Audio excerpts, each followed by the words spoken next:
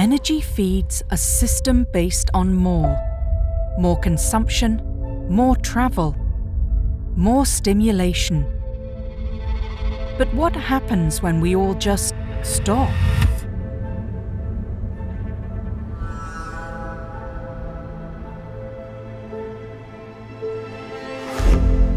Will a day at the office ever be worth the long, hard commute?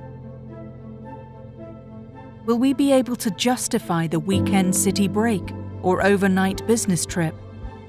In a world changed by the COVID-19 pandemic, DNV GL believes it is more important than ever to understand our energy future.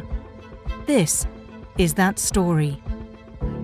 The economic and behavioral impact of COVID-19 has reduced the amount of energy required by humanity. In 2050, the world will use 8% less energy than previously forecasted. COVID-19 has hastened decarbonization milestones.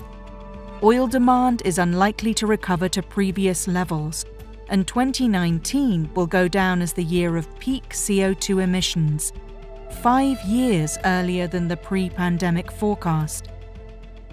Yet, we are still nowhere near on course to limit global warming to sustainable levels. We need to repeat this year's extraordinary emission reduction every year through to 2050 to reach the ambitions of the Paris Climate Accord. But there is hope in the extraordinary nature of the energy transition. In the space of a generation, renewables will gain parity with fossil fuels in the energy mix.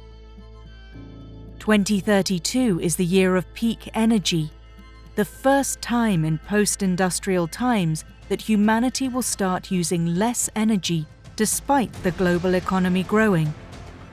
Electrification is spreading at breathtaking speed. 41% of final energy demand will be met by electricity by mid-century, double today's level. It is perhaps the electric car that best demonstrates how policy and technology can combine to spectacular effect.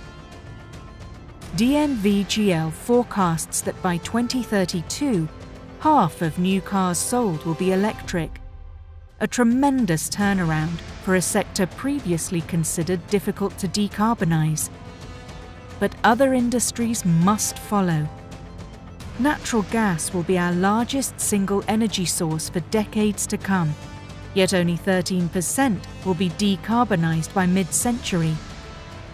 Hydrogen holds enormous potential for difficult to decarbonize sectors, but it needs a significant push from policy to scale.